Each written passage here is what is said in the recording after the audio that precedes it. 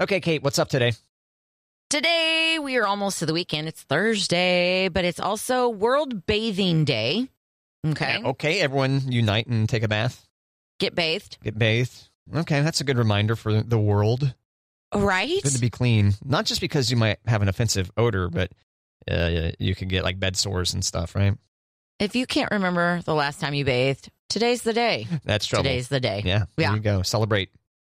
Today is also Onion Rings Day, Matt. Onion rings. Yeah.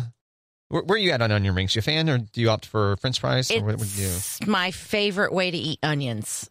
And when I say my favorite way, I'm pretty much, that's the only way I like to eat onions. Fried and with ketchup or ranch. So would you choose them over French fries or no? Every now and then. Depends. Yeah. My Finn, my oldest, she is an onion rings girl. She loves onion rings. So I can always like grab a couple. Yeah, I always think of Winstead's, Winstead's as a kid with onion rings and taking a bite. And then every once in a while, the onion came right out of the sleeve. And it looks like you're eating a tapeworm. Yeah. Yeah, that's a hot look. But that's pretty common. That's pretty common with onion rings. I love the old Sonic onion rings. Difficult to chomp through. God, I haven't had Sonic in probably 15 years or something silly. You are missing out, friend. Right. So good. Well, you got to use the app for happy hour or some baloney like that, right? You don't have to use the app, but if you want happy hour all day long, use the app. Well, there you go. Good tip, Kate. There you go. Yeah. It's onion rings. Today is also Volkswagen Beetle Day, Matt. Do you ever play Slug Bug? Oh, you punch someone in the arm when you see a Volkswagen Beetle? Red Slug Bug, and you punch him in the arm, and then you say, no Slug Bug back, and then you wipe it off. Oh, I didn't remember that part. That? Okay. I remember getting punched in the arm when someone saw a beetle. Yeah. That's how we play in our house. Or in our house. In our car. Yeah. We're not in our house. So they were rarer when we were kids. This is basically a discontinued product until, I don't know, we were older and less likely to punch each other in the arm, for that at least. Or no? No. So you slug your kids when you see a beetle? Oh, absolutely. The kids do it. I mean, we don't slug, but we say, yellow slug bug, no slug bug back, and you wipe off the slug. But someone takes it in the arm, right? Yeah, but you don't like punch. It's not, some people say punch buggy, but we just say yellow slug bug. Okay. Well, I understand in your case, that'd probably be child abuse or whatever. Right. Causing bruises, but isn't that what you're supposed to do if you're a kid? Bruise your sister's arm? Isn't that the rule? Not if I'm their mom, because then I'm like, quit hitting your sister. Buzzkill. I know. No fun. Hey, Kate, you know how people put their signs for their business like right away, like just right in the middle of a median or something like that? Mm-hmm. Like, hey, I'll get windows or something like that. I saw one for dryer vents the other day. Nice. Dryer vent cleaning. Yep. It's real. Now, previously on Matt and Kate, first I had said, cleaning out your dryer vent to keep your house from burning down is a bunch of hocus pocus and baloney, right? Wasn't that my take? That was a strong take, yep. Yeah, and then there was a story about a pet shelter that burned to the ground, and they luckily got all the animals out of there, but the cause of the fire was dryer vent. It's wild. Yep. When's the last time you cleaned your dryer vent? Never. I don't know. Still? I pull out the filter each time and clean that. Yeah. Every time. But I also just tumble dry. So it's less likely to catch on fire? Yeah. I don't know. Do you do tumble dry because of that reason? No. Just try to save on energy and to not heat up the house, potentially, depending, if we're in summertime or running AC or whatever. But gotcha. Anyway, I just found that wild that's a profitable enough an endeavor that it makes sense to go start planting signs throughout the city. Yeah. About it. Don't you? Don't you find it a little bit wild? Well, but I'm guessing when they say this dryer vent, don't they mean like further in like the ducts? Oh, yeah. Dryer vents? No, correct. Right. Yeah, they're meaning beyond the dryer, as you kind of indicated when I had said, well, I take the thing out and empty it. I have a hook. It looks like a giant pipe cleaner. Yeah. But it's kind of got a hook angle to it so you can get in there and clean the stuff when you take out the filter. Specially formulated to do this task? Yep. Were you the one that's been putting up these signs around town? No, but the part where our dryer vent on our house is on the opposite side of our mudroom laundry room. So I know it has to go a far distance. So it makes me wonder, what's in that vent that goes all the way through the house? You know what I mean? So the dryer vents across the entire length of the house? Is that what you're indicating?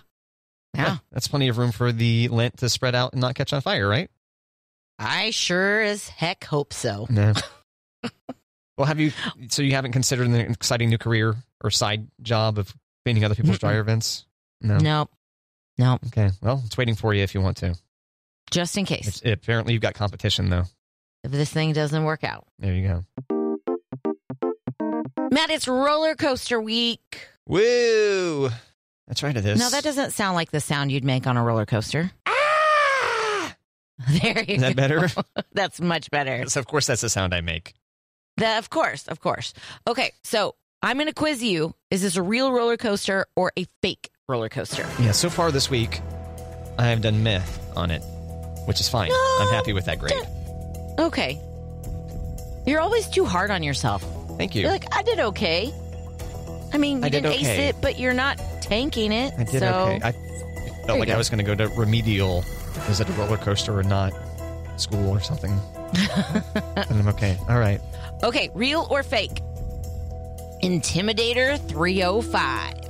Intimidator 305. I will say that's real. That is real. It's located at King's Dominion in Virginia.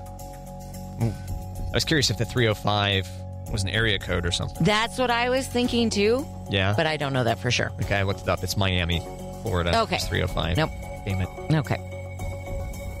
Real or fake? The Forest Rumbler. The Forest Rumbler. Sounds a little bit like the Timberwolf. Right? Forest Rumbler. I will say that's real. That is fake. Made it up. Because I thought it sounded a lot like the Timberwolf too. Yeah. No. It's available. It's available, yeah. There you go. Okay, Ravine Flyer 2.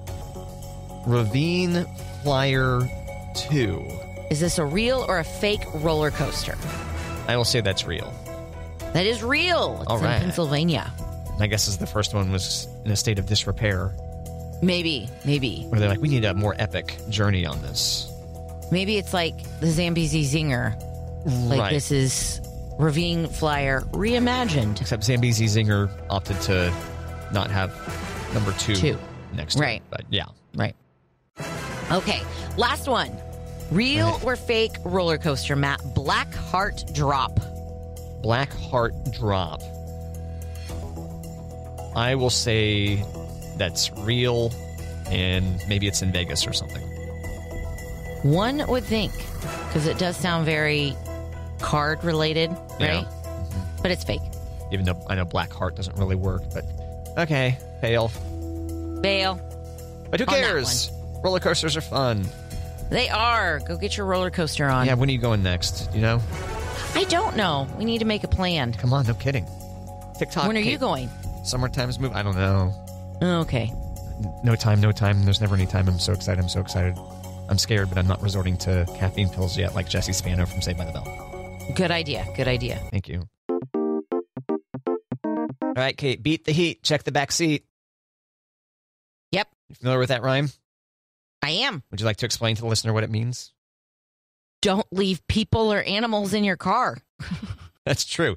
You should be looking back there. Now, one of the better hacks I've heard over time is to always put something you need in the back seat, like put your purse back there or your phone or something, so that you're always your baby. Yeah, with your baby. And isn't that crazy? You won't forget your purse, but you might forget your baby. Right. And it makes sense, if you're not always the one taking the kid out. Maybe it's 50-50 that you're the one taking the kid out to a thing. And you're like, well, I don't normally take them to this particular deal. And then, whoops, I didn't check. And now, whoops, tragedy. Great. Damn it. Should have checked. If only I'd put my phone back there. on my screen in my car, every time you turn off the car, it says, "Is everyone out of the vehicle? Please check the back seat." Oh, really? Mm-hmm. Huh. How about that? Now, your kids are old enough now To get out. to get out, to know, like, oh, you know what? It's getting really uncomfortable in here. I should get out. Right. As opposed to a small child. Strapped in. Yeah. They grew up so fast. I know. Did you ever come close to leaving the kid behind? Never. Never. Mm-mm. Look at Miss Perfect over but here. I was also like 99.9% of the time, like getting them in and out. So like when you were talking about maybe you're not used to taking the kid to daycare or blah, blah, blah. Yeah, no, it was always me. Right. Yeah. So don't give you too much credit? No, I'm just saying like I wouldn't have forgotten it because it was like part of the habit. Yeah, I was always with them. They were attached to you. Yep. Mm-hmm. How convenient. Or not. Totally. Yeah, right. Matt, new college grads need training on how to write an email, and even worse, make appropriate eye contact. Oh, gosh. Yeah, the eye contact thing I've kind of noticed. Yes. What's okay, going on? so the Wall Street Journal just did a story. College grads are needing lessons on how to behave when working in person.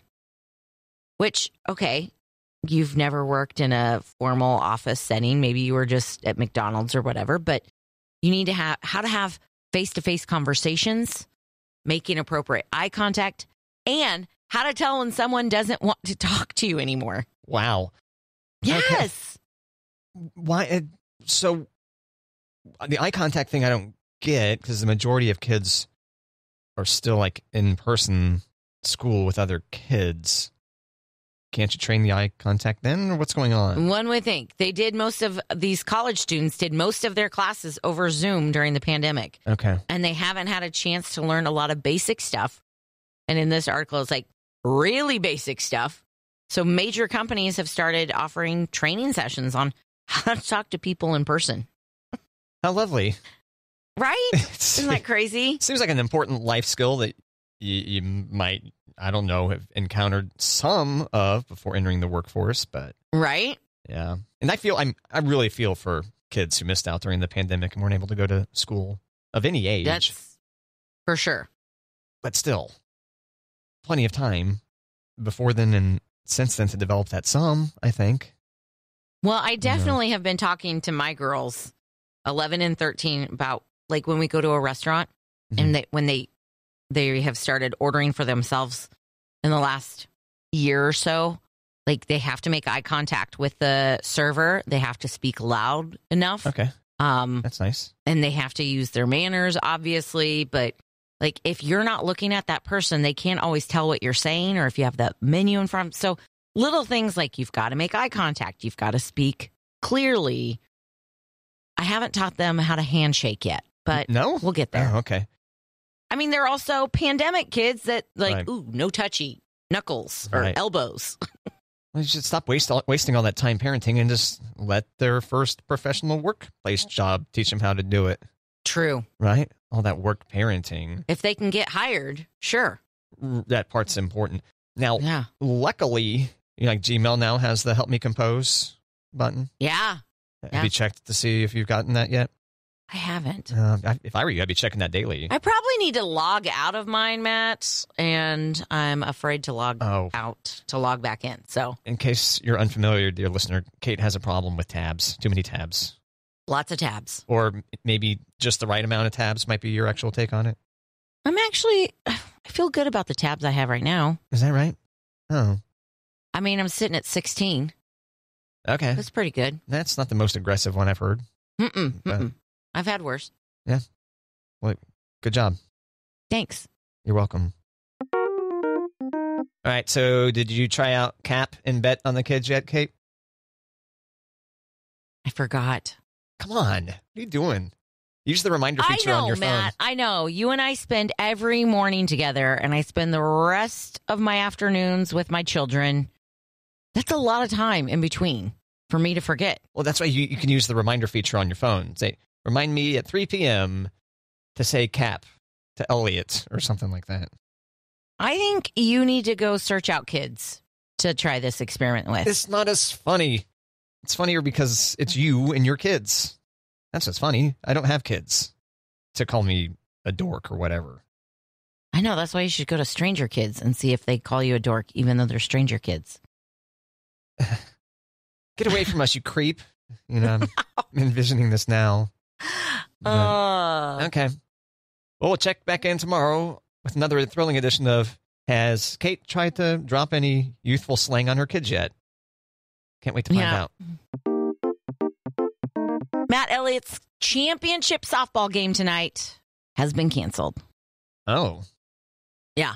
Ooh. Our team apparently forfeited the game to the team. Couldn't field the team? There are some club tryouts tonight that mesh over or, blend over with the start time of the game. So some of the girls were going to be late. So our coaches just decided to forfeit. Okay. Because 3 of the players were pitchers. So they're like, how can we start a game without a pitcher? And just throw a scrub up there. Right? Yeah. Right. No? Nope, they're not. I mean, I had nothing. So this email came out last night at 9:30. And I saw it, and I told Elliot about it. This is when you first found out that you're not playing in the championship tonight, is last night at 9:30? Yeah. Okay. Yeah. That seems... And it was an email. Yeah. It wasn't like through the app that we communicate. It was through an email. Mm-hmm. And it was like, hey, sorry about this. We're going out on a high because of the great game we played on Sunday, and we're not playing in the championship game. Weak. Totally. How's Elliot feel about that? She was a little okay with it, but I still think she's a little disappointed because the game on Sunday was so good and they rallied and they came from behind. And the team that they played on Sunday, that was their first loss. So they played up. So we were going to play them again tonight. Oh, okay. And this has been the team that we've battled the most against. So it was really going to be a, see, we told you we were good type of moment. And no, it's not. Now they get to have the tournament because of our forfeit, and we're second place. Yeah, they're going to say they're champions, and then they might say, oh, tell us about the championship game. And they'll go, well, they were too scared. So we won by default. They were chicken. That's kind of how it feels. But that email came out at 9:30 last night. Yeah. This morning when I woke up, there was 8 emails from parents who were not happy. I imagine. Not happy at all. So I felt like I was catching up on, some reality TV. Ooh. Yeah, no kidding. What did Kim say? Ooh, snap, Carrie. That was... Oh, Paul's getting in on it now. Oh, Paul with the middle finger emoji.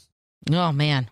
Damn. So it's kind of heartbreaking. Yeah, that's a little bit wild. I would think you'd be able to plan around that a little bit. Not you, but the coach. I know. Whoever decided to make that decision. But. And really, as much as I was looking forward to this being our last game, whoa, we're done with softball after tonight. Yeah. I'm a little sad. Yeah. No exclamation point. Just a went me.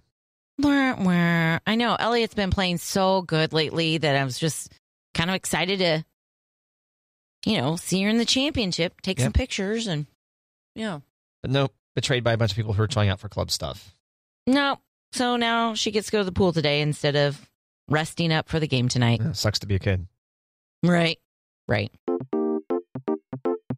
So the FAA got a little bit insecure when Wired tweeted, "What's the best airline to fly? Why are so many flights getting canceled? And should you still be using a travel agent?" And then a link to their story, right? And so the FAA quote tweeted this and wrote, "Flight cancellations are actually trending lower in 2023 than in previous years, and flight delays are most often because of weather. Even still, the FAA is continuously working to address these challenges. Check out the data, faa.gov/summer travel. If you care to see the data, make the FAA feel like you're at least willing to understand them, Kate." Do people still use travel agents? Apparently. I never have. Have you? No. Okay. No. You don't think it makes any sense? No, I'm surprised there's still travel agents, considering you can just get online and boop, boop, boop, boop. Yep, just like that. Mm-hmm. I don't know, maybe if you really want to dial in the thing, or if you got a bunch of money, you say, here, could you figure this vacation out for me? I don't want to think at all. Yeah. I mean, for a lot of people, do that calculation, what's my time worth? And like, yeah, True. I want to go to Hawaii, but I don't want to have to think about anything other than that. So let me get a travel agent and have them make it happen. And then there must be enough of those people to justify travel agents still existing. That's my theory. Yeah. Rich people, Kate. Rich people. Yep. First class. My dad used to say it only costs a little more to go first class. But I was always like, Dad, that's more than I've got, though. So not going first class. Did you fly first class as a kid with your family? No. We didn't fly as kids. My Right. first flight, I was 20 and terrified. And not with my family. Did they hide the existence of planes from you as a child? Right. I want to fly in one of those. Nope. Minivan it is. All right. Yeah. Yeah, he only said that after we were out of the house. Sure. Right. Once it was no longer his credit card. Right. Right. When it was just him and my mom. Well, I just found that out, though.